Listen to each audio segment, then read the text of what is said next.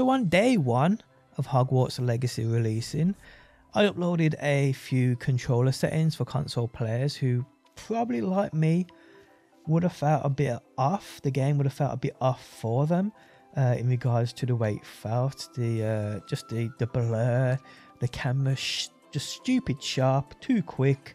But yeah, them settings and that setting video did pretty well. And well, you guys has given me quite a few tips to make things even better. So I'm bringing you guys an update video, the best controller settings and the best way to play this game, combat included, and that's what I bring you today.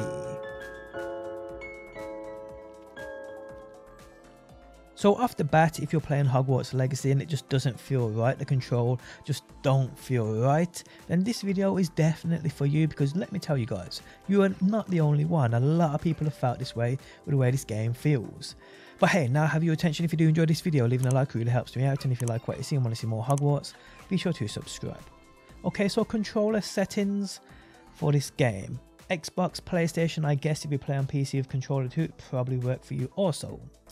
Okay, so coming to controller settings, I'm going to show you guys my basic layout and what I use here.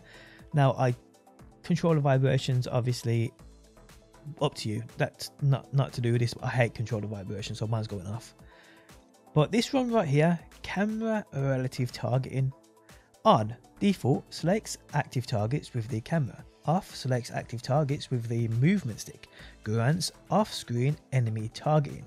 This is a game changer for this game. Now, I've seen a couple of videos on this as well, and in combat, guys, this makes a whole heap of difference. If you're going like, because I was playing combat in this game, I was doing combat, and it just didn't feel right. Targeting enemies, I'm trying to hit one, I'm hitting another. It was absolutely annoying. I mean, I just played it. I just thought that's just the way it was.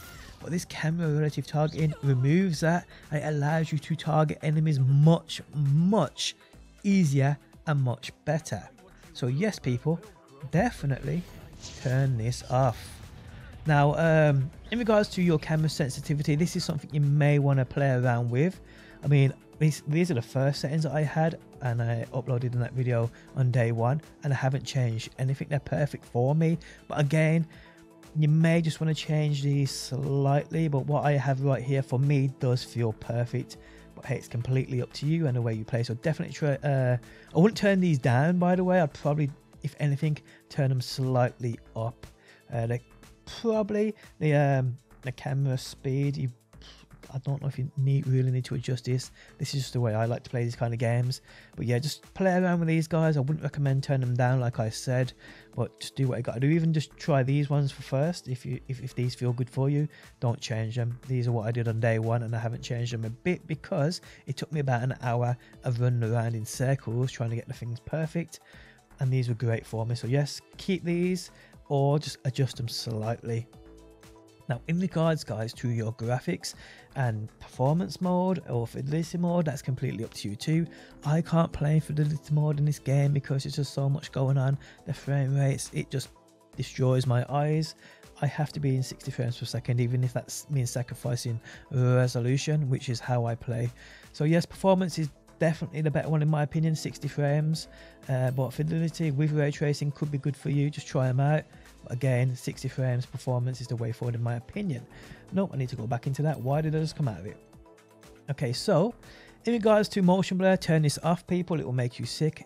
Depth of field, I mean, this was recommended for me to turn off because, as it says there, when it's on, it impacts the GPU performance. In this game, I actually experience a lot of that within combat when I'm using certain fire spells and there's quite a few enemies attacking me. I did notice performance drop off, so I've just turned it off. I haven't really noticed any difference in regards to depth of field and the way things look, if I'm honest with you. But hey, just turn it off and see how it feels for you.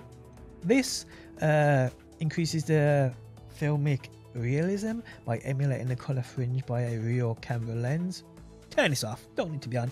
And film grain, guys, turn this off too. This is a game, this isn't a movie. That don't need to be on either. But yeah, these are the settings I go with, and they are absolutely perfect.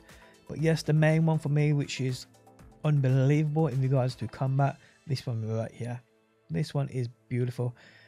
So yes guys, do what you gotta do, try these out and let me know what you think. If you have any more recommendations or tips for players, new players who are picking up this game, because still so many people are playing this game, a brand new player, please leave them a comment down below so they can read it and let them know what they need to do. But guys, thanks as always for stopping by. Try these out and let me know, and hopefully I will see you on that next one.